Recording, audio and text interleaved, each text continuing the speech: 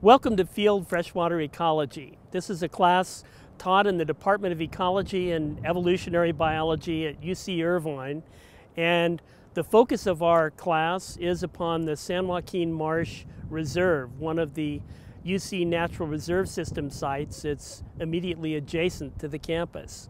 Students universally love it, and for many of them it's the first time they've ever actually been in a natural wetland like this.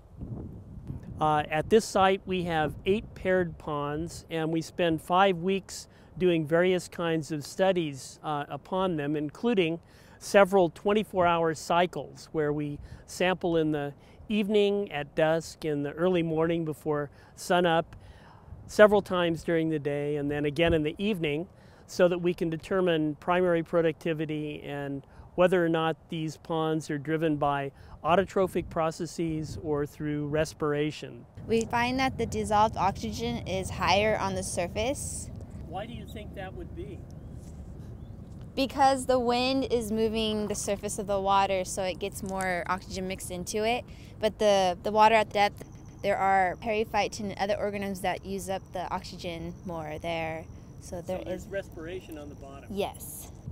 We learn in the course of the class several dozen plant species that are freshwater wetland indicator taxa, a dozen or so of the birds that are abundant at the time, as well as several dozen invertebrates, aquatic invertebrates.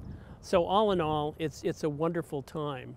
The lab practical, the highlight of the class, is held in the ponds. Students wade out and look for questions hanging in vials from bulrushes, sort of like a scavenger hunt.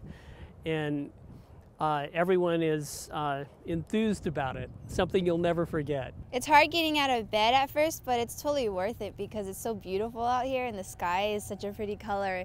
And there's so many different kind of birds out here, and no one gets to see this kind of stuff during the normal time. So most of the labs at UCI, you're probably on campus or in a lab most of the time, but when you come here to like a different part of campus and you actually go in the water and like get dirty and stuff like that, it's a lot more fun than just staying in a lab all day. I would definitely recommend this to everyone. I already tell people about it. I'm always posting pictures up on Facebook. And I'm like, look how awesome this class is. You learn like just different stuff that you don't normally do. So I know that when I go hiking and stuff, I can point out certain plants and animals, and so it's quite different, and it's just a good storytelling kind of class, so you get to tell your friends all this cool stuff you do. So this is a fun class. We have a great time. We get wet and dirty every week, and what a place to study. I invite you to experience this class. I teach a number of lab sections in the spring quarter each year, and also each summer session. So join us and have fun.